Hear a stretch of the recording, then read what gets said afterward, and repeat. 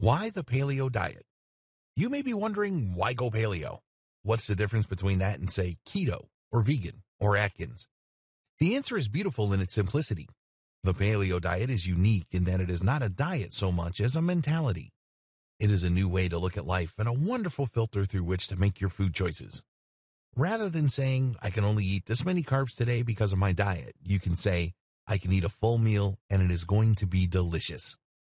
This is because, unlike the ketogenic diet, where you are forced to cut carbs to a dangerous degree to the point where your body is practically in starvation mode so you lose weight quickly, you're simply funneling your food choices so that they are all of a healthy variety.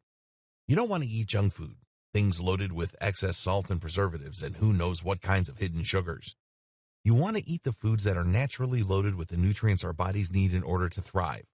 You want nature's diet. That's why the paleo diet came into being. The man who founded it wanted to influence everyone to eat the way our Paleolithic ancestors ate, because it wasn't full of carcinogens and unknown risks. It was a clean, pure way to get your food, so you were able to function through the harsh elements and survive.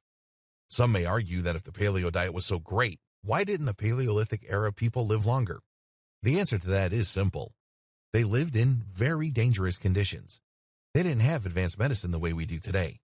They were able to fight through diseases naturally that might have wiped us out because their immune systems had to be tough to weather the elements.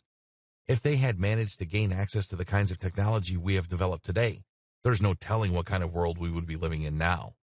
In any event, the paleo diet is a natural way to keep the body balanced, keep the mind clear and alert, and provide us with the flexibility and nimbleness that we might have needed thousands of years ago in survival situations. We are lucky today that this kind of diet isn't as necessary as it was then. Can you imagine watching someone who was raised on a diet of fast food and processed, prepackaged meals to try to outrun a wild animal? Or better yet, fight and kill it with just their ingenuity and crude tools?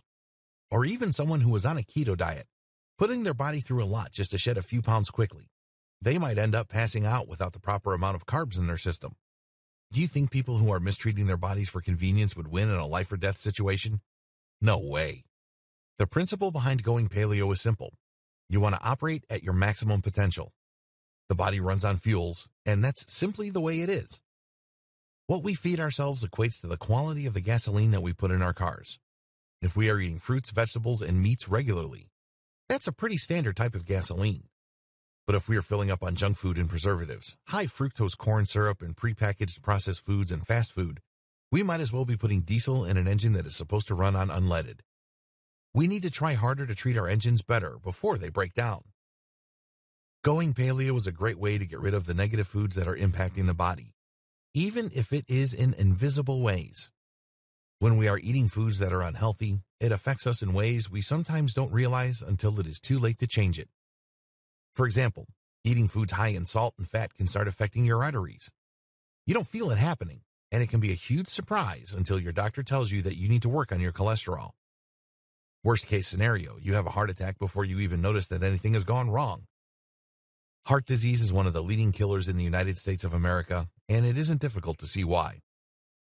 Fortunately, going paleo is simple, it's clear-cut, and it's easy to see why it's such a great choice. Instead of clogging arteries with fatty red meats and fat and sodium, it includes foods that are lean and contain healthy fats that help the heart, not hurt it. And that should always be the goal when it comes to making choices that affect your body. You want to help it, not hurt it. Because everything you do will come back to haunt you. If not now, then when you reach a higher age and your body really starts to feel the toll of your choices. Fortunately, it's never too late to improve your health and make changes that will benefit your body and mind.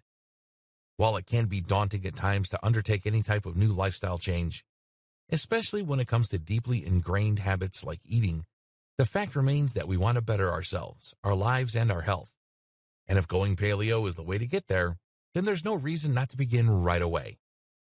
In the next video, we will discuss some of the basics. So put your thinking caps on, because now is the time to figure out how to fit paleo into your life.